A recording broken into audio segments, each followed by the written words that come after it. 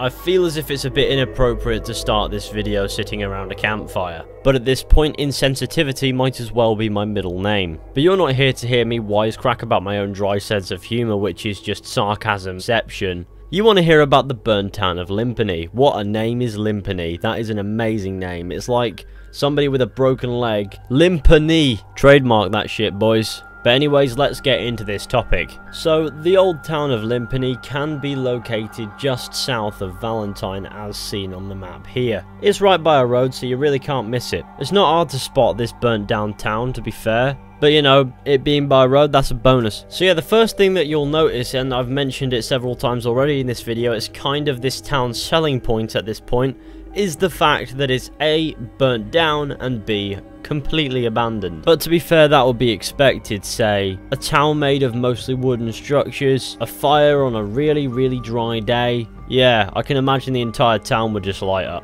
So, however the fire started, it makes sense that the entire town is completely smitten. Now, there's not actually much going on in this town besides from the fact that it's just a burnt down ghost town, if you will. Though, in exploring the town, I did find like 3 corpses, 2 of which rest in the only still intact structure of Limpany, which happens to be made of brick and stone. Hence why it didn't burn. As you can imagine, this structure is a jailhouse. So inside are the rotting remains of 2 dead inmates. Obviously, when the town lit up, these inmates were completely left for dead. No point in saving people if they're just going to get hanged anyway. Now, I don't believe you can loot either of these corpses, unfortunately, so we'd best move on. Whether or not it's relevant to Limpany, I actually did manage to find a 3rd corpse in this area. Another seemingly rotting corpse that lay just behind the south row of buildings. Now, I actually looted this corpse and it didn't have anything interesting on it, I just lost honor. Still not sure if this corpse is relevant or not. You'll have to let me know what you think down in the comments, or if you've stumbled upon this corpse. Unfortunately for all of you out there with a dead people fetish, those were the only 3 corpses that I found. It would have been amazing if I found a mass grave, because I know that there's at least someone out there who would have gotten off to that. Now, oddly enough, for a place that you'd expect to be so rich with history, there's nothing really going on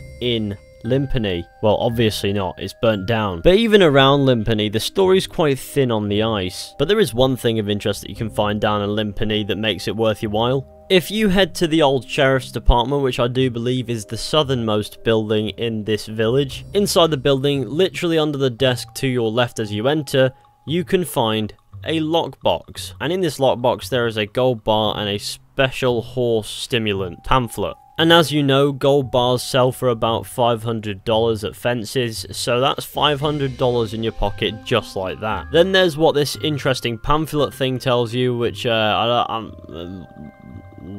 science. So yeah, I can imagine this being quite helpful for superior horse stimulants or something along those lines. It's a pamphlet about horse stimulant. It didn't really pique my interest, but it is a unique item, I do believe, nonetheless, so it's there just for people who actually do care about these sorts of things. Hey, look at that, there's even a bit of trivia at the bottom. Did you know sheep dung dried in an oven and made into a tea cures measles and smallpox? Because that sounds like historical medication. The defecation of a sheep. You know, humanity survived. I'd imagine some of these methods would have been effective somehow. Just a bit awfully random at the bottom of a pamphlet about a horse stimulant. Though, who am I to complain? I do love my trivia. Now, that's honestly all that I could find in the abandoned, burnt town of Limpany. If you're looking for a quick turnaround of $500, then that lockbox will be your best mate.